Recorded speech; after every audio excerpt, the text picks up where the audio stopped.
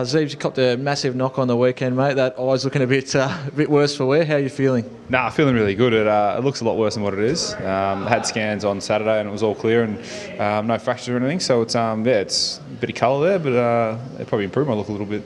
What's your memories of the incident? You remember it all, obviously. Yeah, well, obviously it was a bit of a head clash. I don't think Anthony Miles was expecting the contact, and his head sort of just come back into mine and just got me right on the right spot.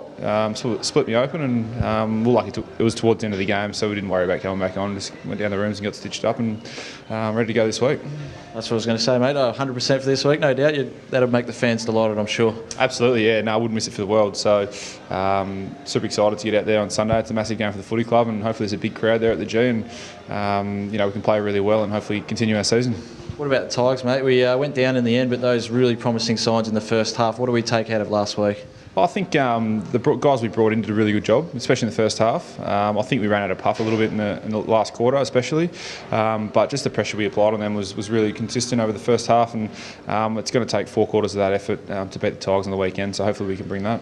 What about Kane Turner's effort, mate? I don't know if you saw it because you came off yourself, but his effort to put himself into the pack, he came off second best, but that's the sort of stuff you like to see out in the field from your teammates, isn't it? Putting their body on the line. Absolutely. He's one of the littlest blokes in the field, but plays with the biggest heart. So we love playing with Kane. We love him in the team, and speaking to him today and yesterday and the day before, he's pulled up really well. So hopefully he's every chance to play this week, because we love him when he's out there. He's chasing his pressure and harassment, and we know that he's going to throw himself in every time. So if he's playing on the weekend, it's going to be fantastic for our footy club. And potentially 8 or 9 guys coming back in this week. How important are those guys going to be? Yeah, super important. The boys had a rest on the weekend, so feeling really good. Did a bit of training and stuff, but really excited for this weekend, obviously, to get back in. Massive week on the training track to prepare, make sure we get everything sorted there, and attack Richmond with everything we've got.